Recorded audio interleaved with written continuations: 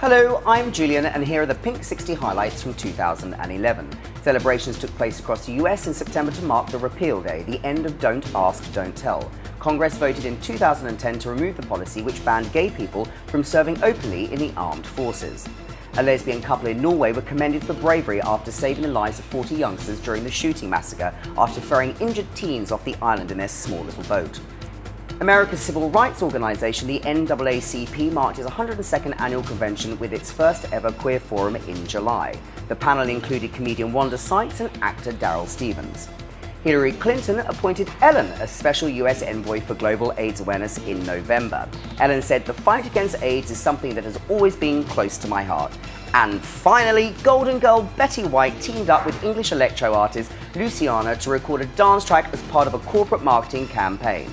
The reworked I'm Still Hot features Betty's rapping and dancing skills with some very hot guys.